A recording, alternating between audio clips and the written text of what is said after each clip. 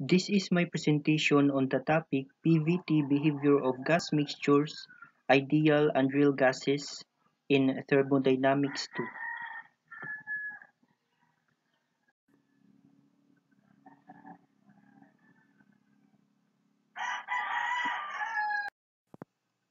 So an ideal gas is defined as a gas whose molecules are spaced far apart so that the behavior of a molecule is not influenced by the presence of other molecules, a situation encountered at low densities.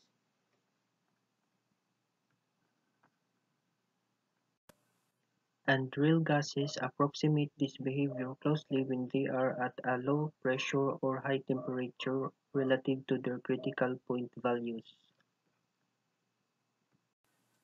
So the PVT behavior of real gases is expressed by more complex equations of state or by PV is equal to ZRT, where Z is the compressibility factor.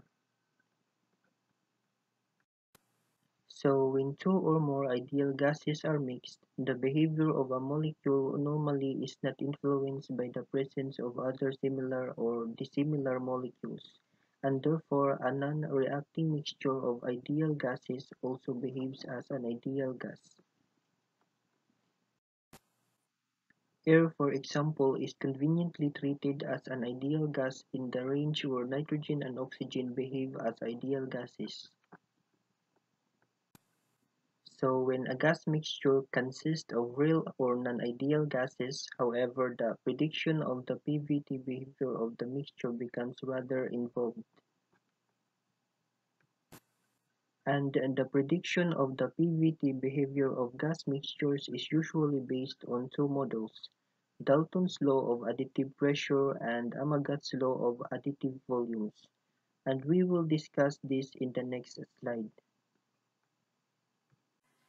Dalton's law of additive pressures. So, the pressure of a gas mixture is equal to the sum of the pressure each gas would exert if it existed alone at the mixture, temperature, and volume. Figure 13-5. So, we have here three containers that are identical in size, and we see that the volumes and the temperature inside the container are all the same. So in the first container we have gas A, and in the second container we have gas B, and the pressure in container A is PA, and the pressure in container B is PB. So if the two gases inside the container A and B is combined or mixed together in the third container, what we will find is that the pressure of the two gases is going to be PA plus PB. So that's what Dalton's law of additive pressure, a mixture of two ideal gases.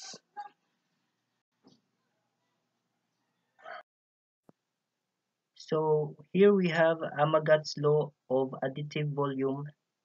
So the volume of a gas mixture is equal to the sum of the volumes each gas would occupy if it existed alone at the mixture temperature and pressure.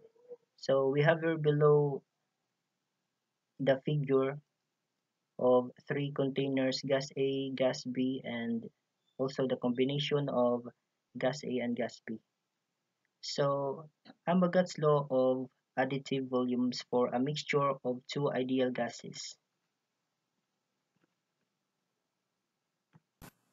So Dalton's and Amagat's laws hold exactly for ideal gas mixtures, but only approximately for real gas mixtures.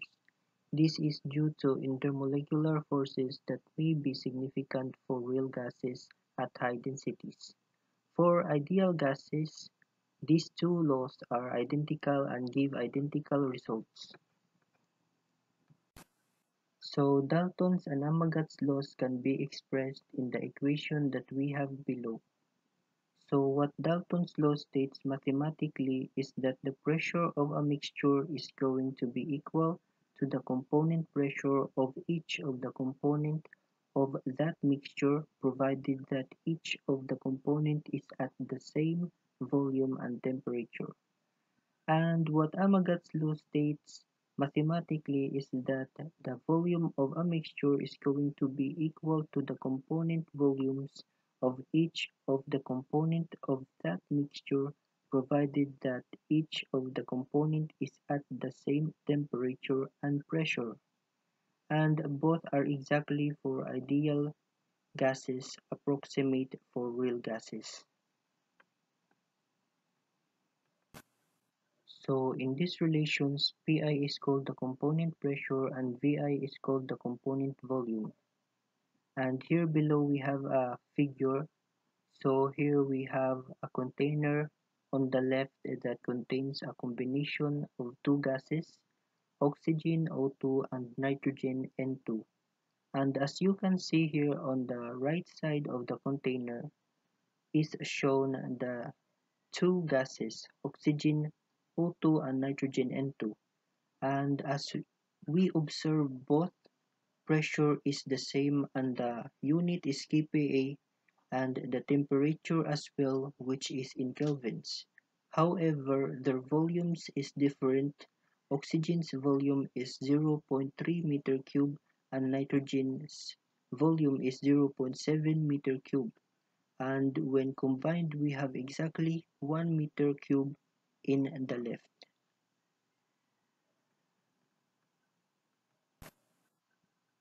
So we need to note that Vi is the volume component that would occupy if it existed alone at Tm and Pm, and not the actual volume occupied by the component in the mixture.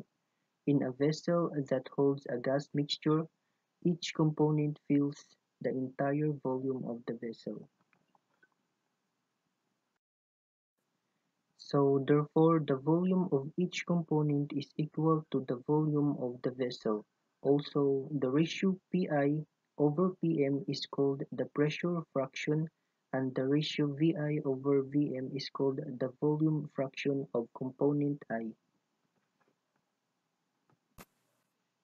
The volume of a component would occupy if it exists alone at the mixture, where T and P is called the component volume, which is in the ideal gases.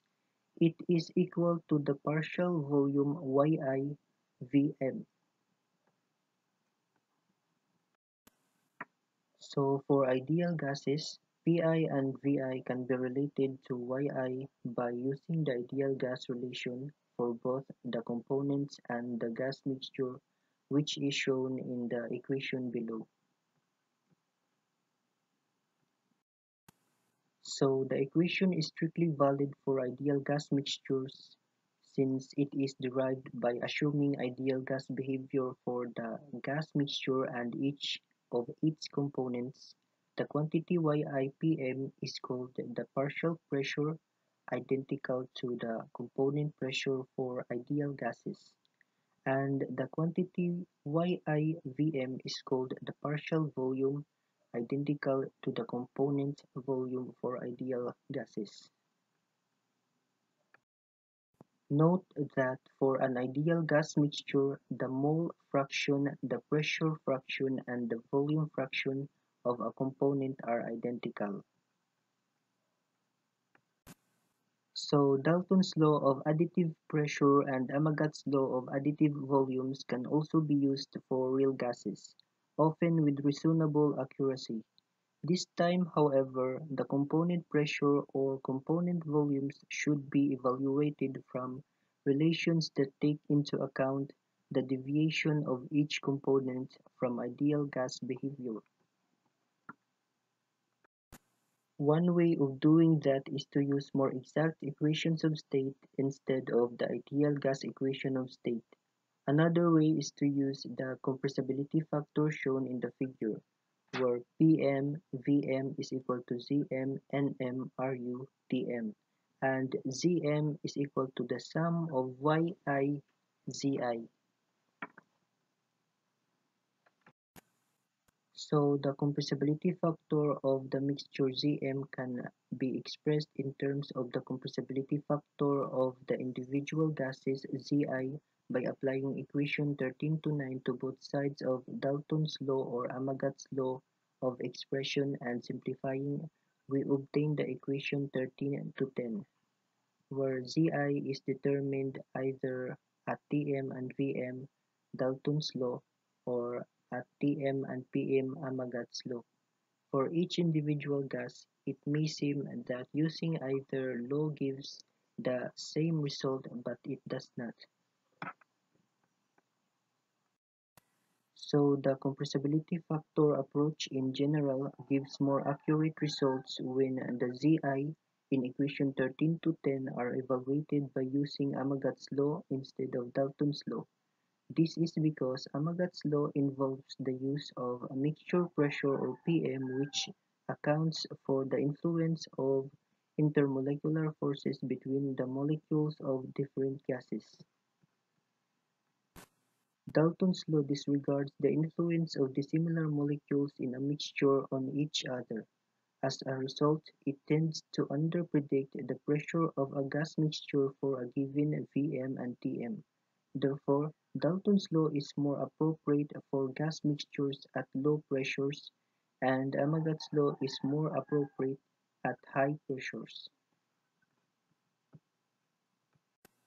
Note that there is a significant difference between using the compressibility factor for a single gas and for a mixture of gases.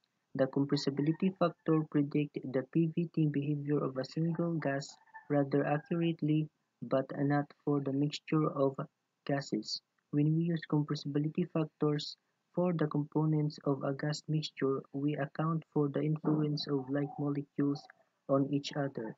The influence of dissimilar molecules remains largely uncounted. Consequently, a property value predicted by this approach may be considered different from the determined experimental value. And another way of predicting the PVT behavior of a real gas mixture is to treat it as a pseudo-pure substance with critical properties P9Cr and T9Cr. And here we have the pseudo-pure substance and the equations for that.